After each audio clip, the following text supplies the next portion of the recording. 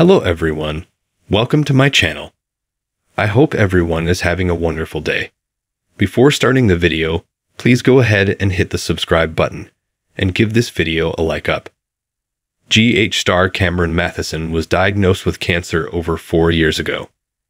He shares an update on his health and his exciting new opportunity. Keep reading for all the details on his latest gig. Cameron Mathison had several independent movies under his belt before he joined All My Children as Ryan Lavery in 1998. He left the soap for good in 2011. The former romance novel cover model has worn many hats in the entertainment industry over the years. He was a contestant on Season 5 of Dancing with the Stars and has worked as a correspondent for Good Morning America and Entertainment Tonight. He co-hosted Hallmark's Home and Family for several seasons and starred in multiple movies for the network. But he left Hallmark for rival station GAC in 2023. In 2021, he made his return to soaps when he joined General Hospital as a recast Drew, previously played by the late Billy Miller. But rumors swirled earlier this year that Cameron Mathison was on his way out of the ABC soap.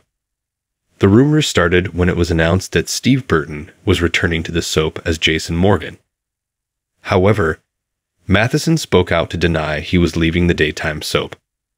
In 2019, the actor revealed that he had been diagnosed with kidney cancer. He underwent surgery to remove the tumor and a small part of his kidney.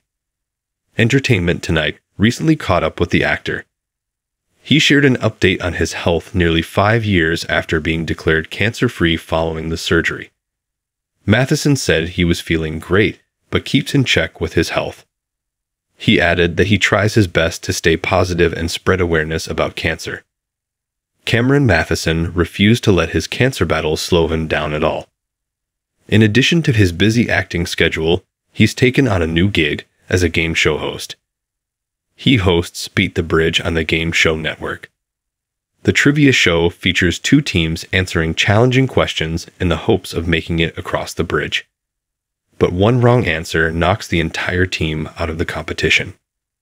Mathison told ET.